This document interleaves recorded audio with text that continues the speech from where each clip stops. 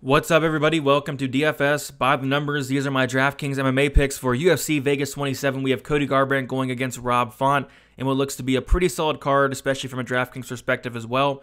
We are back in the smaller cage, so really looking forward to it, hoping to make some money this week. I do want to shout out the winner from the contest last week. We had C-Rye15. He won by less than a point, so shout out to him. If you can comment down your PayPal or Cash App, C-Rye, I will get you your winnings, and I'll be doing more contests in the future. So before I get into the picks, if you guys can leave a like on the video and also subscribe if you're not subscribed already, that'd be much appreciated. Trying to reach 11K hopefully in the near future. But with all that out of the way, let's get started with the fight doesn't go to decision lines. So I think there's a couple sneaky fights to target, but these are the ones I'm going to be pretty heavy on, starting with Jared Vanderaa going against Justin Tafa. Heavyweight fight. There's a good chance it probably does end early.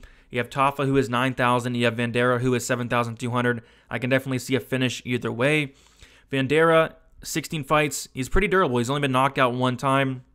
I think an interesting aspect of this fight is that he is a BJJ black belt. Maybe not the best BJJ black belt at all, but still, I've seen Tafa get taken down. He looks like a kind of a fish out of water on the mat. So if Vanderaa can go to that wrestling, I think he can have a lot of success. But on the feet, he's going to be at a pretty major disadvantage. I think Tafa is going to be the much faster striker, the harder hitter as well. But if Vanderaa can get on top, I do think a finish is possible.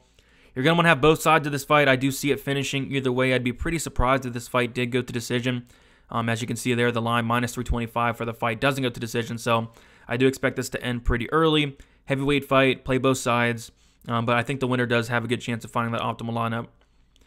Cody Garbrandt going against Rob Font, minus 260 fight doesn't go to decision. So the interesting aspect of this fight is Rob Font has never been knocked out. Rob Font has even never been knocked down. 22 total fights. Cody Garbrandt, pretty much the opposite. The guy has, somewhat of a chin issue. He's been knocked out in all three of his losses. All three of those knockout losses coming in a row. He came back and looked okay his last fight against Rafael Asuncao, and I thought he looked pretty solid. I mean, not much output, which is concerning. So I'm curious to see what kind of Cody Garbrandt we get in this fight, but I think he's always live for a knockout. The guy has a ton of power, but I think what it comes down to for me is going to be the chin and durability of both guys, and I do lean towards Rob Font. 8,300, I like the price quite a bit. We'll talk about it more, but I like Rob Font quite a bit. But I will have some Cody Garbrandt as well. The dude has power in his hands, and he can finish pretty much anybody in the division. So another fight where I do want to have both sides, but the lean is strongly on the Font side. Edmund Shabazian going against Jack Hermansson here, minus 205 fight doesn't get to decision. A fight that I'm going to have a ton of both sides. I think it goes one of two ways. Edmund Shabazian gets a first round KO. Jack Hermansson survives that first round and gets himself a finish himself with those takedowns.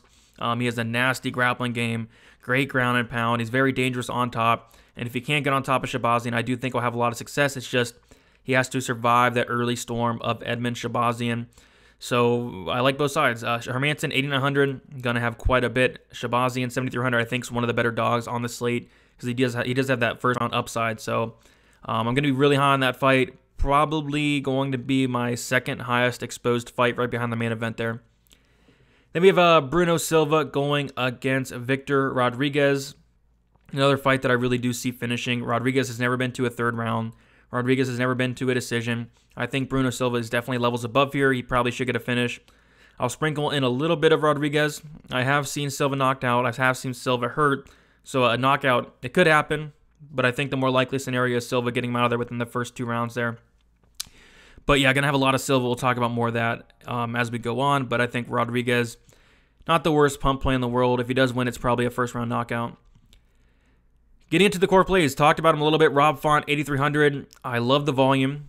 Averages about 5.21 significant strikes per minute. I love the reach advantage here. This is huge. 6-inch reach advantage for Rob Font in a fight where they're primarily going to be striking. I really don't see takedowns from either side. I think it would be wise for Cody to go for takedowns. It's just not something he really does. And as far as Font goes for takedowns, I maybe he'll try to get takedowns. I just don't see him having much success. So in a fight where it is primarily going to play on the feet, I think that 6-inch reach advantage is going to be huge. I think the volume is going to be huge. I think the durability is going to be huge. Can Cody be the first one to knock out Font? Sure he can, but I think Font definitely has the better chin in this matchup, and I think it's going to be a war. And I think Font does get it done by knockout here. So going to have a ton of Font, 8,300. I will have some Garbrandt at 7,900 as well, but I'm more so on that Font side with the volume, the knockout upside, and I love that reach as well. Ben Rothwell, 9,200. Never thought I'd have him as a core play in 2021, but here we are. I mean, going against Chris Barnett, this is a fight where he should absolutely finish Chris Barnett. I know Ben Rothwell is 39 years old, but they're just levels and levels apart skill-wise. Like, Rothwell should go out here and pretty much starch him in the first round. I'd be kind of shocked if he went to decision with Barnett. A decision could be possible, but Rothwell, you take a look at him, and when he wins, he's finishing fights more often than not. Rothwell has a 90% finish rate, 58% by knockout, 32% by submission. I think a knockout or submission is definitely on the table. With Rothwell does choose to use his wrestling as grappling, I think it's going to be an instant submission. It's just we haven't seen him do that all that much as of late, especially. But yeah, if he can get Barnett to the mat, which I do think he could fairly easy, I think a sub, can happen extremely easy. It's just will he do that or not? But ultimately, I do think he can knock him out as well. So Ben Rothwell, he's 39 years old, but I think this is a matchup where he should absolutely get a finish, and it'd be kind of embarrassing if he didn't get a finish here. Jack Hermansson, 8,900. I love the takedown upside. I love the finish upside. Shabazian does have a 58% takedown defense. A lot of that coming in the Brunson fight, but still, we've seen Brunson take him down. Hermansson is not the same caliber wrestler of a Brunson, but I do think Hermansson does have the better grappling by far. So yeah, Hermansson, what he has to do is survive that first round. I do think he goes to those takedowns early and often. He's not going to want to stand with Shabazian in that first round. At that point, he probably, good chance he gets knocked out. But if you can get takedowns early, wear out Shabazian, I think a second round or third round finish is very likely for Hermansson. But with that said, on the flip side, you're going to want to have a ton of Shabazian as well. I think this is a fight where you can really split your ownership. I do like the price of Shabazian quite a bit. I'll have a ton of him, but I think Hermansson has a ton of upside, especially with the new Draftkings scoring system that does favor the wrestler grapplers. I think there's going to be a ton of takedowns if he does choose to use them. Tons of control time, and I think a finish is very likely on either side. So give me some Jack Hermansson, 8,900. And then Bruno Silva at 9,300. This is a fight where, kind of like the Rothwell fight, where I think both guys are just levels apart from each other. Victor Rodriguez coming from the Alaskan fight scene. He's getting finished by some very, very questionable guys. Some get submitted by a very questionable guy, knocked out by a very questionable guy. Got knocked out in his last fight against Adrian Yanez. No shame in that, but I think Silva has him covered pretty much everywhere. I think if he wants to take him down, I think it's a pretty easy submission. Bruno Silva, black belt in BJJ, great grappler, great takedowns, great wrestling. I think he can take this down to the mat, get a sub, and even on the feet, I think he can knock out Victor Rodriguez as well. But this is a fight you're going to want to have quite a bit of. I think it does finish early one way or another, but I'm strongly leaning towards Silva getting it done probably in the first, if not that second round. All right, getting into our GPP plays here, our tournament plays. Justin Tafa, 9,000, heavyweight fight. Good chance it ends in the first round, so you got to play it. Tafa, tons of power. We have seen Vanderaa knocked out before. Very good chin, but still Tafa does crack pretty hard. If Vanderaa does not go to those takedowns, if Vanderaa does not get this down to the mat, I do think Tafa knocks him out. So I'm going to have quite a bit of Tafa. I don't love the price, but if he does win, it's a good chance it's in that first round, so you kind of got to. Claudio Silva, 8,200. I'm not necessarily picking him to win here, but I do think he has first round submission upside. The only thing I don't like for Silva is Court McGee, solid takedown defense, 28 fights, has never been submitted. There could be a first for everything, but I also don't like that Silva is getting up there in age, 38 years old, about to be 39. Not a great sign there, but he has that one round of cardio, that one round of gas, and he might be able to get a finish in that first round. If he doesn't, he's in big trouble, but I will have some Silva just because he does have that first round upside. As far as McGee, like I said, I think he probably wins. I think he probably survives that first round, but I don't really see a scenario where Court McGee scores well this fight. So the pick's McGee from a pick standpoint, but Silva got to have some for that first round upside. Felicia Spencer, 8,700. This is very interesting here. She has a ton of upside if she can go to the takedowns early and often, which I do think she does. I think they're grappling, although Dumont is a brown belt, I think their grappling's on a different level from each other. I think Spencer's the much better grappler. I think she's the much better wrestler. I do expect her to get this fight down to the mat, kind of grind on Dumont, and I can actually see like a late finish as well. And just with the DraftKings scoring system, I think Spencer getting the takedowns, I can see a lot of control time as well. I think it's going to be huge. I think Spencer is, I don't know, she could go overlooked or underlooked. I don't think she's going to be like crazy high owned, but I think she has some serious upside if she is able to get those takedowns, and I am leaning towards she does. So Going to have quite a bit of Spencer. There are some question marks with Dumont as a whole, question marks with Dumont's takedown defense and ground game, but I do think Spencer can have a lot of success. And then Bill Algeo, 8,500. This is a fight where I want to play both sides. I think this fight has sneaky potential to score really well just with the, the fight style of Bill Algeo. He lands nearly 7 significant strikes per minute. Algeo is very, very hittable as well. I think it's like a 38 or something like that percent 38% striking defense. The takedown defense isn't great as well. In 3 fights, he's been taken down like 10 or 11 times. So I think Ramos can have a lot of success here, but if I think the winner of this fight scores well, I'll just say that. Algeo, keep it on the feet. Ramos has been finished in all 3 of his losses. Algeo black belt himself, so maybe Algeo can catch him with something, but as a whole, I do think this fight scores fairly well. I think there could be takedowns on either side and tons of volume on the Algeo side, so I don't hate Algeo at 8,500. All right, getting into our live dogs, Edmen Shahbazyan at 7,300. Talked about him a little bit. First round upside for Shahbazyan. He has finished, I think, like 9 out of his 11 wins or 10 out of his 11 wins in that first round. 9 of those coming by first round knockout. So he's very, very dangerous. We have seen Hermansson knocked out. Hermansson's chin is definitely a question. So I think Shahbazyan's very live for that first round knockout. It's just the question marks of what happens if it does get out of that first round. But yeah, 7,300 I think is going to be one of the more popular dogs on the slate. And for a very good reason. He's way too cheap here. He has that first round upside for a knockout. So I'm going to have quite a bit of Shahbazyan, quite a bit of this fight as a whole, but I do think this fight has a really good chance of finding the optimal lineup. Cody Garbrandt, 7,900. Last fight was actually a concern for me. Like, he landed 19 strikes in 9 minutes and 59 seconds of fight time. Like, that's a concern if he's going to come in here. And I get it. Like, you got to kind of do that. You got to kind of not get into a war. I get that. But it's not going to really score well for DraftKings if, say, Cody doesn't land anything for the first round and a half, 2 rounds. He gets like a 3rd round knockout. Like, that's not going to score anything. So I'm not too sure how much Garbrandt I want to have. If I knew that Garbrandt was going to come out here, get into a war, look for the kill, look for that first round knockout, I might be playing a little bit more of him, but I think he's going to be very high owned. So I don't know if I'm going to, play a ton of Garbrandt this week. I think he's really reliant on that first or second round knockout.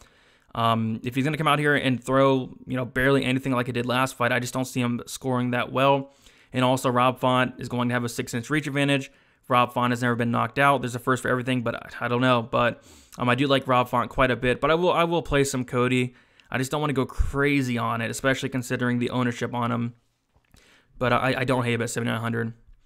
And then Carla Esparza, 7,600. Could be a really interesting, sneaky play here. Going against Yan Xiaonan, who has been taken down before. She has been controlled. The only thing I don't like about Esparza is when she gets those takedowns, she does absolutely nothing with them. Not many strikes landed, but she can get takedowns, control time, maybe squeak out a very close decision. I can see it happening. And maybe it's enough to get on the optimal lineup. I mean, it depends on the slate. I don't see her scoring like 90 points, 100 points. But I can see her scoring like 80 85 points and a win for sure. So maybe I'll sprinkle in a little bit of Esparza. Just don't know, depending on what else happens in the slate, if she will find the optimal lineup. But I'd rather be playing Esparza than the on-side at 8,600. And then Ricardo Ramos, 7,700. Like I said, I think the winner of this fight scores pretty well. Algeo has been taken down like 10 or 11 times in his 3-fight sample. Ramos, very good grappler. I do think he has the grappling advantage. The only thing I don't like about Ramos is going to be the lack of volume, but he needs to really let his hands go in this fight. Algeo can definitely be hit. Algeo, that 38% striking defense. So I think Ramos can definitely have some success. I don't know if he finishes Algeo. Algeo has been submitted 2 times. I don't think Algeo's ever been knocked out, maybe once. But I think Ramos, if he does get him to the mat, a submission could be possible. But ultimately, I do think this probably goes to decision. But even then, I think it scores very well. I like the price range for both guys. Algeo, 8,500. Ramos, a pretty solid underdog play at 7,700. And I think the winner as a whole has a solid chance of finding the optimal lineup and a solid chance of finding it at pretty low ownership as well. I do want to touch on, I think another really sneaky fight to target is going to be that Damir Hadzovic and Yancy Medeiros fight. I think it's going to be very, very low owned. And I wouldn't be shocked if there was a finish either side. Both guys very good finishers, and both guys can be finished. So I think the Medeiros-Hadzovic fight is something to really take a look at if you're looking for like a low-owned fight to target. But we'll get into the pump play here. Jared Vanderas, 7,200. heavyweight fight, which automatically you got to play both sides. But Vanderaa, I think he has a really significant advantage if he does get this fight down to the mat. I've seen Tafa taken down, and he has absolutely nothing to offer on his back. Vanderaa has some really, really good ground and pound. He's going to have a 6-inch reach advantage, a 4-inch height advantage, black belt in BJJ. So if he does get this down to the mat, I think he has a very good chance of winning and a very good chance of finishing as well. So I got to have some Vanderaa. 7,200. It's a heavyweight fight. Somebody probably gets finished in the first round and a half. I'd be surprised if it got past that. But I don't hate Vanderaa as a nice pump play at 7,200. Anytime you can get a heavyweight fight, you probably got to play both sides, no matter what. I mean, either guy can get a finish at any time. And then we'll get to the fade, which is going to be Jinan Yan. Actually, I do think she'll get some pretty decent ownership. It's not going to be crazy, but I do think she will get some ownership. I just don't see any reason to play her. She's a very, very high output, lands 6.5 significant strikes per minute, but I do think she'll be on her back at some point. I do think Esparza will have minutes of control time, and I do think Yan can still win the fight, but even then she's not going to get takedowns. She's not going to get control time, and she's not going to get a finish. So 8,600, I just think there's a lot more better options than that. All right, so that's about it. Always a good time to become a member of the Patreon and receive full access to my model, at the premium projections, the new optimizer, GPP lineup percentages, DraftKings article, access to Discord, all that good stuff. I also added the advanced stats, courtesy of Uncle Weezy, and the matchup template where we take the stats, put them together side to side so you can kind of look at the matchup and the stats all together. So lots of great stuff on there. Go check it out. $10 a month. I think, the optimizer is worth that alone. $2.50 per week, and it really does help me do new things like bring on the optimizer, like bring in the new stats. So it really does help me out quite a bit to improve my product. So that's about it, guys. Good luck on UFC Vegas 27, and let's win some money. Let's get